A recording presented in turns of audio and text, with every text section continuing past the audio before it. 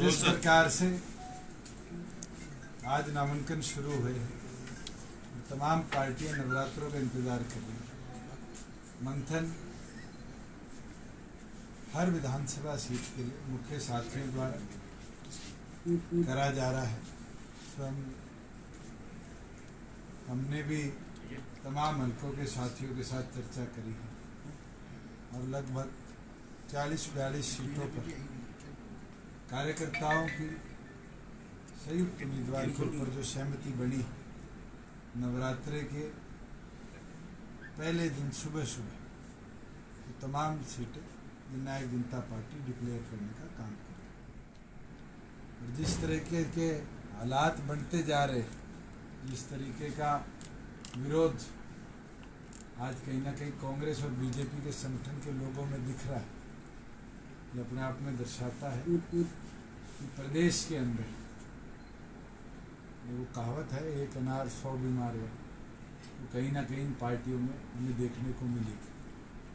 और आज इन संगठनों की ऐसी हालत बन जाएगी कि आपसी फूट के कारण प्रदेश की जनता का विश्वास भी इनके संगठनों से टूटेगा और परिवर्तन के तौर पर जननायक जनता पार्टी के साथ लोग मजबूती से जुड़ इस मुहिम में हमारा साथ देने का काम।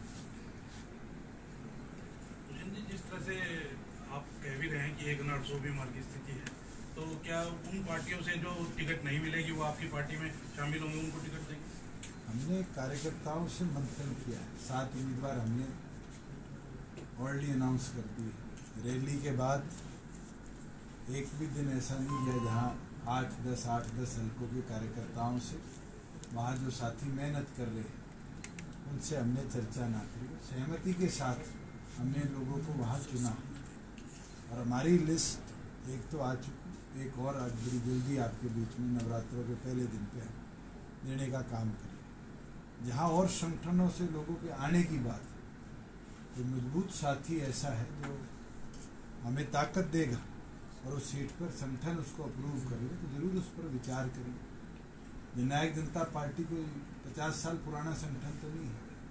11 महीने के अंदर अलग अलग संगठनों से लोग हमारे साथ जुड़े हैं और उसका नतीजा है कि आज हम प्रदेश के अंदर सबसे बड़ा रीजनल दल लोकसभा चुनाव में बनकर उभरे। और मेरा ये मानना है कि अगर अच्छे साथी आएंगे तो फिर प्रदेश के अंदर सरकार बनाने में हमें और मजबूती मिलेगी। अकाली दल के साथ गठबंधन की लगातार अकाली दल गठबंधन, मेरे पास तो अब तक ना तो उनकी तरफ से कोई संपर्क सूत्र है, ना कोई ऐसी चर्चा। आएगा तो जरूर विचार कर सकते। सर, कल एक नई चीज़ देखने को मिली कि शिरोमणि अकाली दल के साथ जो अकाली दल का कहीं ना कहीं भाजपा का गठबंधन था वो टूट गया और जो इकलौता विधायक था वो भी भाजपा में ज्वाइन कर दिया और शिरोमणि अकाली दल कह रहे हैं कि भाजपा ने हमारे साथ विश्वासघात किया। किस तरह से देखते हैं आप इस? जो उनके संगठन और उनके गठबंधन की बात, वो तो उनके शायद राष्ट्रीय अध्यक्ष ने उसके ऊपर अपने विचार रख दिए। मैं ये मानता हूँ कि गठबंधन धर्म के अंदर अगर इस तरह का कोई वाकया होता है तो ये स्पष्ट कि कहीं ना कहीं ये अलायंस के अंदर दरार की शुरुआत आज यहाँ से शुरू हुई है। क्या पता आने वाले समय में आपके देश में भी देखना। हमारी प्रायोरिटी रहेगी महिलाओं को, सामाजिक तौर पर काम करने वाली महिलाएं हैं जो किसी फील्ड के अंदर एक्स्ट्रा ऑर्डिनरी काम किया है, उनको हम प्राथमिकता देंगे। आपने खुद देखा होगा 7 में से जब हमें लोकसभा की सीटें देनी थी तब भी हमने कोई साथी को सोशल तौर पर ना जानता और हमारी मेहनती साथी थी, उसको हमने चुनाव लड़ाने का काम किया। और आगामी विधानसभा के चुनाव के लिए जो हमारी 7 लोगों की सूची आउट हुई उसमें भी हमने कमलेश सैनी जी को जिम्मेवारी दी और आगे भी पूरी तौर पर प्रतिनिधित्व देने का हम काम।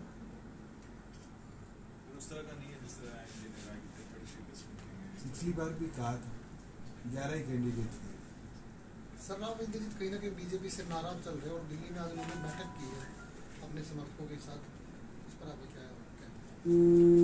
भारतीय जनता पार्टी एक और पर तो परिवारवाद खत्म करने की बात थी और दूसरी ओर पर इस तरह के वाक्य देखने को मिलते हैं जहाँ केवल मात्र परिवार की टिकटों के लिए लोग अपना मंत्री पद त्याग चुके हैं, राज्यसभा की सीट त्यागने की तैयारी में।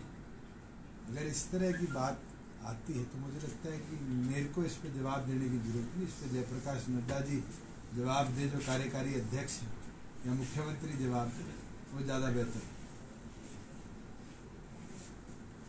फाइनलाइज कर लिया कि आप कहाँ से कर रहे हैं? बिल्कुल संगठन के समान साथियों के आगे मैंने मेरी इच्छा जाहिर कर दी। अगर बेस्ट फिट मैं हूँ तो जरूर मेरा नाम भी अगली लिस्ट में आप देखें। सीट कौन सी है? अब समय आने तो लिस्ट आएगी, उसमें आपको सीट। आपने कौन सी पे लड़ने की इच्छा जताई? कौन सी सीट पर लड़ने की? मैं तो 17 सीट पे है, इसमें पे लड़ोगे? ऐसी सीट पर मैं लड़ नहीं सकता। तो अगली जो लिस्ट आएगी उसमें 83 कैंडिडेट होंगे या सर कम? 40-42 पे हमारा मंथन खत्म हो चुका है। अभी तो मैं बैठक ले ही रहा था राधौर हल्के की। अगर इस पर भी हो जाएगी सहमति, इसको भी अगली लिस्ट में डाल दें। हमारा यही प्रयास है कि ज़्यादा से ज़्यादा सीटें कवर पहले दिन में करा दें। 66 की आएगी लिस्ट तो 17 पे तो यस।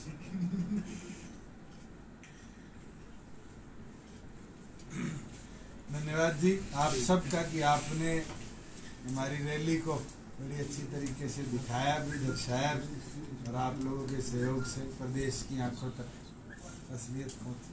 उसके लिए आप सब पत्रकार छायाकार साथियों का